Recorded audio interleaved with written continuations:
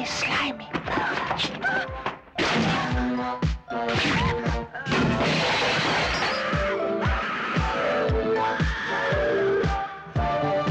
I've read all your books, Mr. Neal. The book deals with a murder committed with an old-fashioned open razor, right? This girl, too, was killed with a razor, and your book's pages stuffed into her mouth. Can I ask you something? If someone is killed with a Smith & Wesson revolver, do you go and interview the president of Smith & Wesson? Peter, you can't let me down now. We're within 2 days of making a deal. Please, stay just until Friday. My life is in danger. There's no deal in the world worth risking my life for. Not anxiety or fear, but freedom. You wrote those words, page 46. Freedom to strike again, Peter. Listen, don't hang up. We have to talk. You told me how, Peter Neal. You and me together. We've just begun.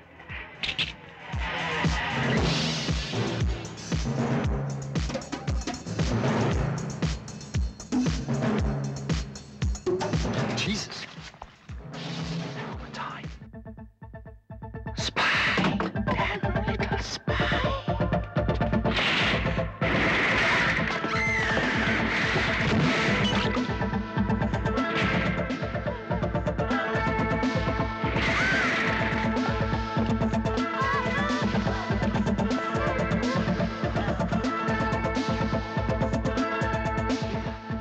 Peter?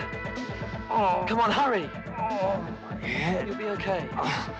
We've got to get out of here. The guy has an axe.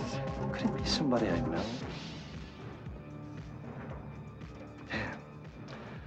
I wish I'd never written that book. You don't mean that. I've made charts. I've tried building a plot the same way you have. Tried to figure it out, but I just have this hunch that something is missing. A tiny piece of the jigsaw. Somebody who should be dead is alive, or somebody who should be alive is already dead.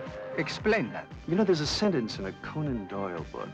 When you have eliminated the impossible, whatever remains, however improbable, must be the truth.